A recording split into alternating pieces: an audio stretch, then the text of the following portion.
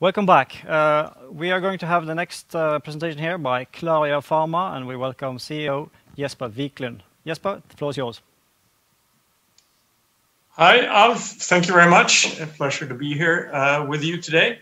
So I'm going to present Klaria Pharma. So Klaria, we're a publicly traded company. We're traded on the Stockholm Nasdaq First North, and we are a drug delivery platform technology company. We formulate already approved medicines into our drug delivery technology, and in so doing, we develop new products that are meeting significant unmet medical needs. And that's really the key thing for us, is that we really aim in all of our product selection, in all of our development, to really focus on patients, focus on problems that they have, and we focus on solving those problems with our delivery technology. So if I explain a little bit about what that technology is. It's an alginate film. It's a small film. It's about the size of a stamp, or maybe half a stamp. And you place this on the inside of your cheek, inside your mouth. And when you do that, it immediately attaches. And then it stays in place for about 5 to 10 minutes. So it's very, very sticky, and it stays there, and it stays on the side of the mucosa. It does not melt right away, but it stays there. And during that time, whatever active substance, whatever pharmaceutical drug that we've loaded into this film, then transfers across the mucosa and into the blood. So what does not happen is that it melts in the mouth and that you swallow it. Again, it goes across the mucosa. And this then allows us to formulate products into our film that are not bioavailable, that are not taken up by the body if you swallow them. And this is, if we move on to our strategy and really how do we choose products, how do we choose which of all the possible development programs that we could undertake, how do we choose which ones to do? And again, we ask ourselves two questions, and by asking ourselves these two questions, we then narrow down on where the biggest unmet medical needs are. So the first question is the current product that is being used either an injectable or is it a nasal spray? And if so, does this present a problem? Because sometimes, of course, an injection or nasal spray is not a problem. But we focus on the areas where this is a problem. So in here then, in that sort of top right-hand corner, you then see our pipeline. And this, we believe, is absolutely important, because when we solve unmet medical needs, when we solve problems for patients, that's also when we create products that are valuable for the patients, for the system, and at the end of the day, that's how we also create a valuable company.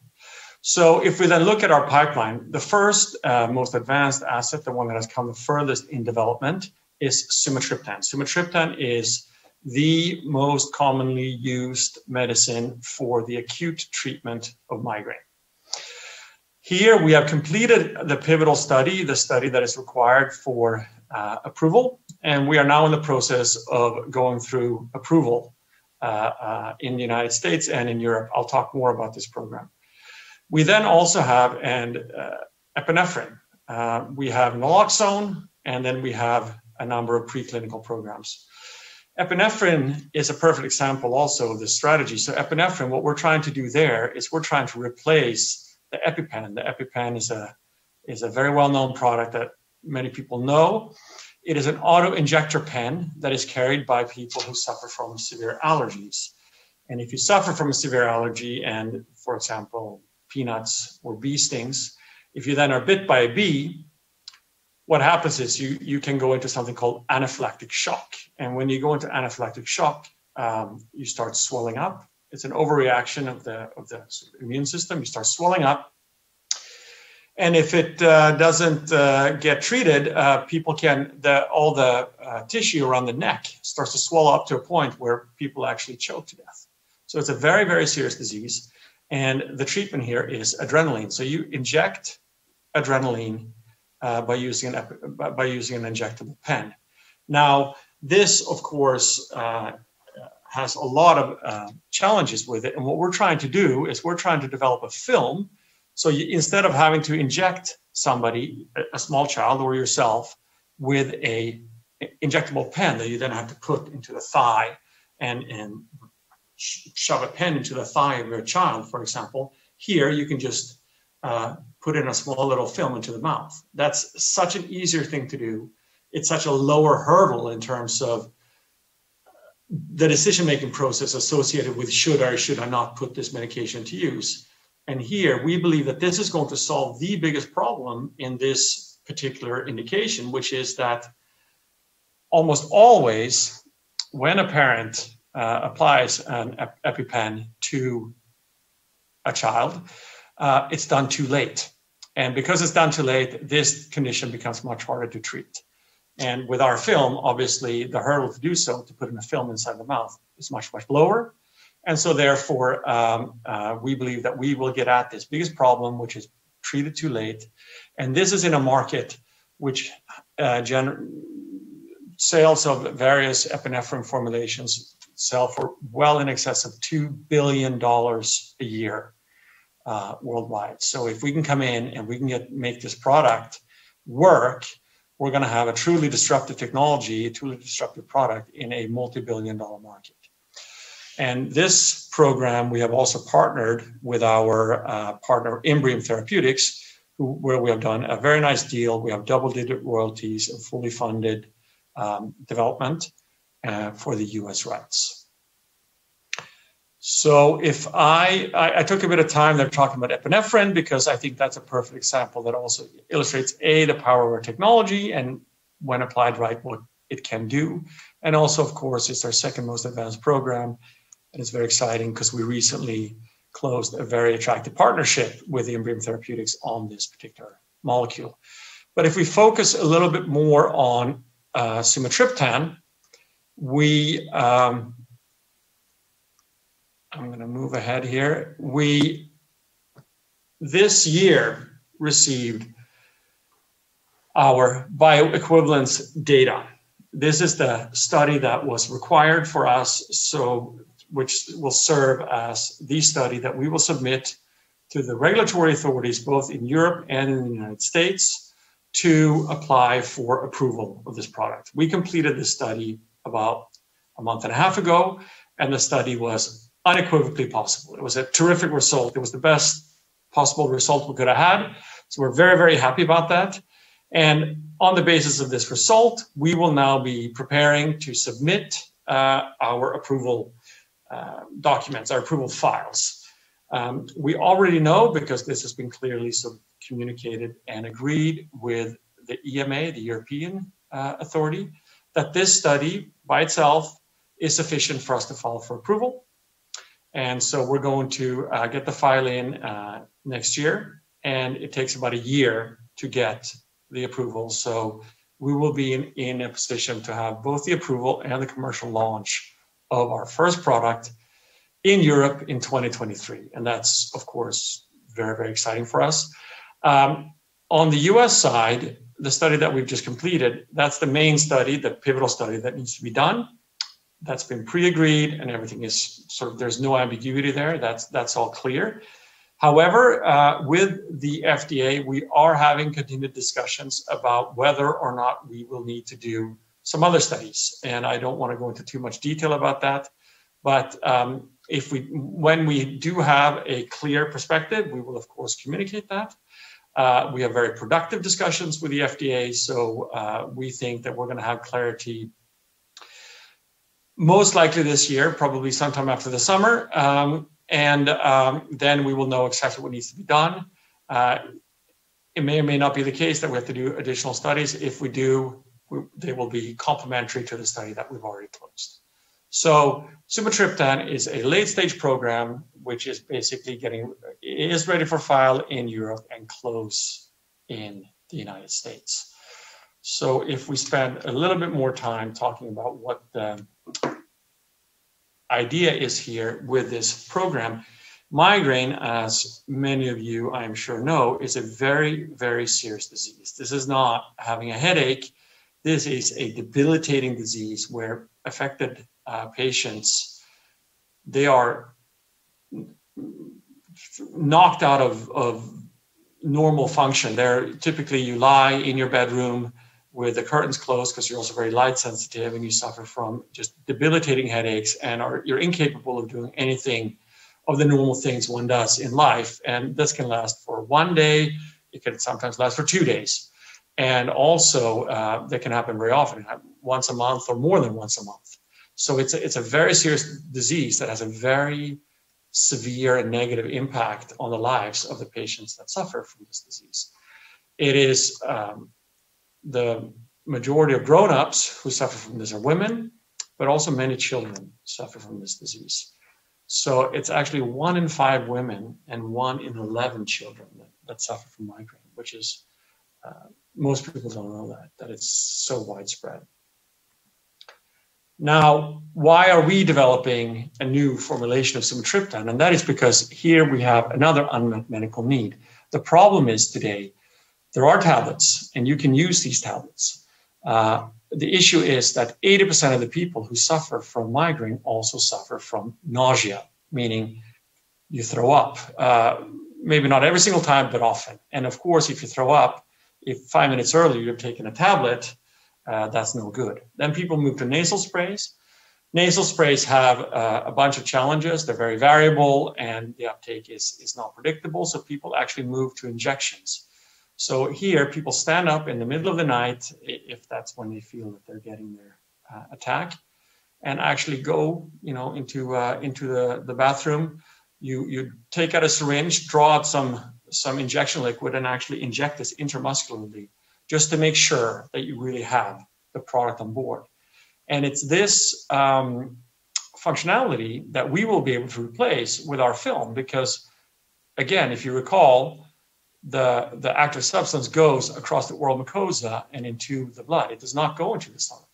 So we have now a film that has the functionality of the nasal spray and the injection. It's more repeatable and better than the nasal spray and much easier to use than the injection. And now, again, we've shown this in our clinical trials. So now it's a matter of getting this product out to the market and to patients.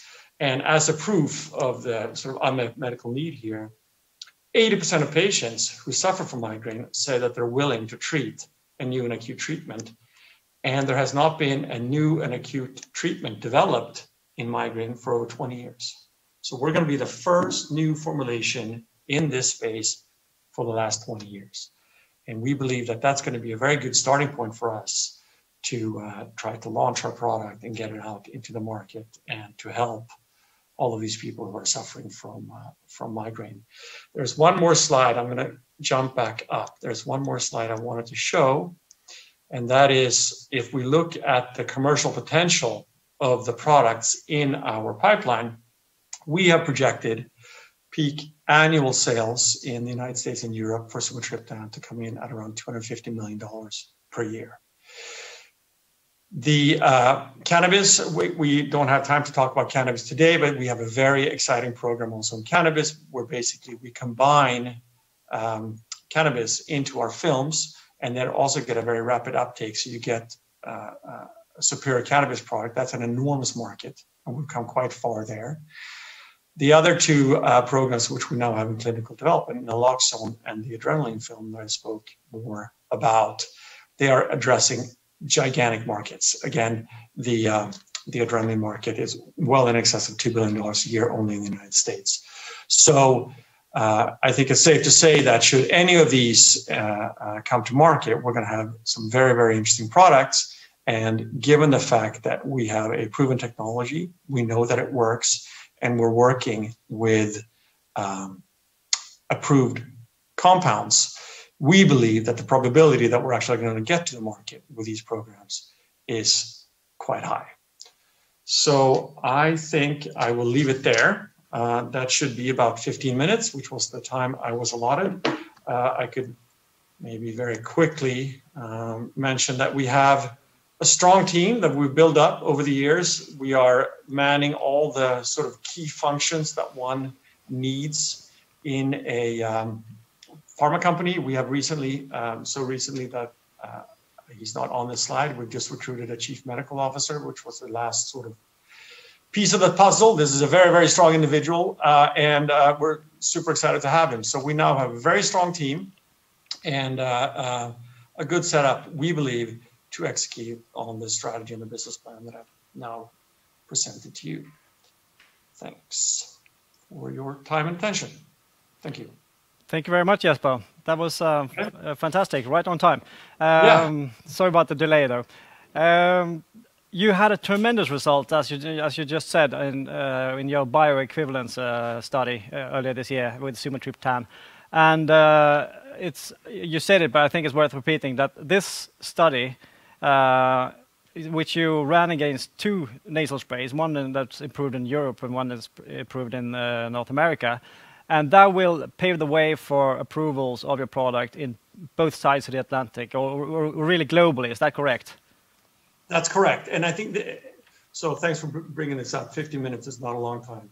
But yes, so this was positive. This was huge. This was the biggest thing that's happened to our company, where, just generally speaking, we proved that our technology works, but also, of course, we now took very significant steps towards the market in both of these territories. So just to be clear, with this result in hand, we are going to file, and there's a very high probability that we will get approved in Europe.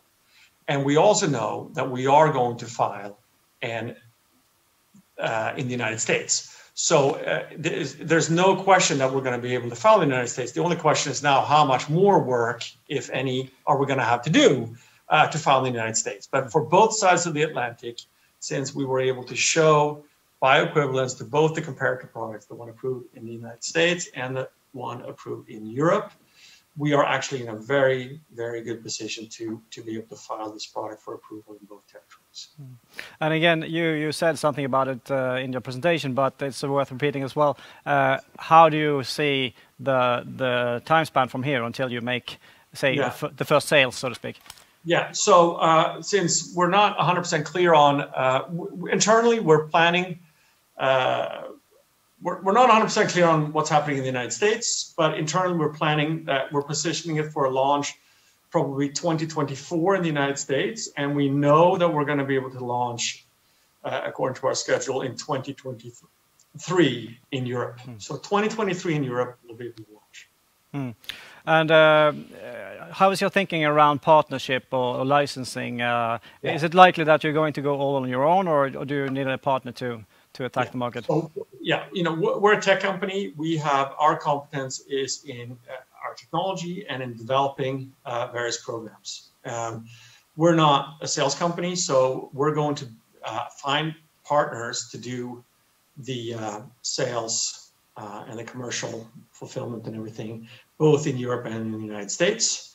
And now with the result in hand, we're going to begin that process for sumatriptan in this year. As I mentioned previously, we have already secured a partner for the US for one of our earlier programs with adrenaline. So if you think about our business model, really what we're gonna continue to sort of mine the value and develop the value of our technology platform, and then essentially build, a portfolio of royalty streams to very attractive assets in both the United States and in Europe. And simultaneously, you have 2, especially programs in clinical development. That's probably also going to take some resources from the company. Do you have you mentioned a strong team, but is it big enough to facilitate both commercialization of sumatriptan and development of naloxone and adrenaline? Our team is big enough, and with the addition also of our chief medical officer, we have everyone we need to execute our plan, which is to develop products and then out-license them. We are not planning on commercializing our own products, so we don't have to build up, a big commercial team. We don't have to build up a sales force in the United States or in Europe. We're going to develop and out-license. And it's worth mentioning this deal that we did with Imbrium Therapeutics. We out-licensed that, and we're getting milestone payments of 560 million Swedish kronor, and we're going to get a double-digit royalty.